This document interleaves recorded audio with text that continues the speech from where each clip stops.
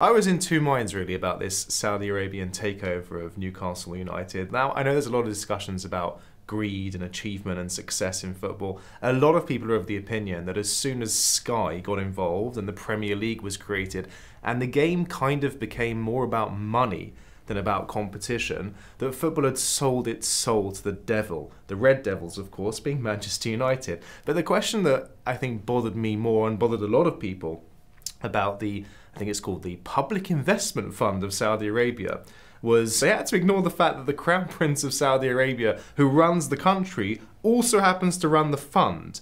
And yet the conclusion of it was it's not a state-backed enterprise or investment. I found that peculiar on its own. But what became, I think, more apparent from the reaction of other fans were two things. And this is where I was trying to dig a little bit more beneath the surface. You see, on the surface, the reaction other teams had was one of like pure jealousy.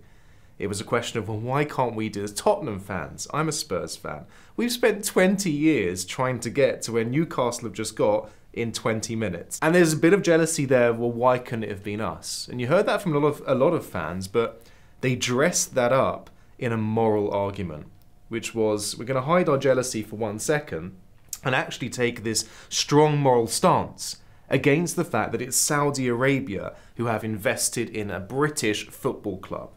And their argument was, because of the, let's say, questionable human rights record that goes on in Saudi Arabia, we're against this investment, we're against this deal. We see this a lot in society nowadays, where what is actually quite a superficial argument is given a moral spin to take on almost this religious righteousness, as if to say, I have the moral high ground and therefore I'm right, even though the motive of my argument is actually something quite shallow. But I think it's important not to give up hope at this point and to actually remember in Judaism there's a concept that goes something like this, mitoch shelo lishma bo lishma, which means sometimes even though our motives are not amazing, if we can attach them to something that is morally pure, it can lead us in the right direction. And I believe firmly that if people don't forget the fact that ultimately there is an argument to be made from a moral standpoint against this takeover of Newcastle United, the fact that it maybe comes from jealousy eventually won't matter.